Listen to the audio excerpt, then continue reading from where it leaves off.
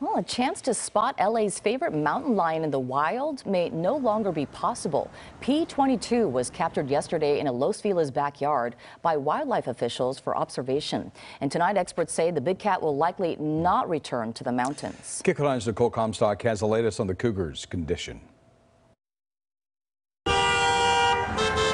Los Feliz Boulevard at night. Traffic is often bumper to bumper. It was here at the cross street of Rowena Avenue that P-22, the mountain lion made notorious by crossing the 101 and 405 freeways unscathed, somehow collided with a car Monday night in what many neighbors consider a sad but seemingly inevitable tail end of his story here in LA. And it's sad that our friend was hit by a car. But Heather Repenning knows that her friend, P-22, has recently been canvassing the neighborhood, eating family pets.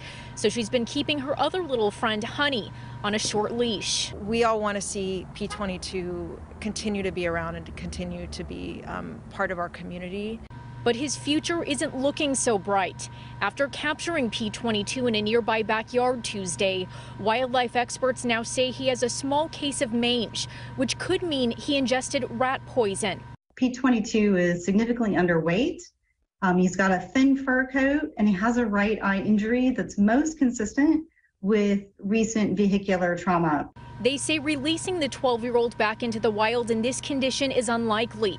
And while there's currently no plan to euthanize him, he will have a CT scan in the coming days to see if life in a sanctuary would be a feasible option. If he's in pain, that's certainly not what anyone wants. Whatever comes next for P-22, he's sure had a lot of time in the spotlight. He made the news in 2015 for hiding out under a hillside house for hours. And in 2016, he scaled a fence at the zoo where he's suspected of eating a koala bear.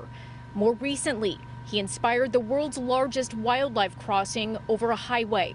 And experts say that part of the reason P-22 has survived about 2 years longer than most mountain lions in the wild is because he's been so isolated in Griffith Park.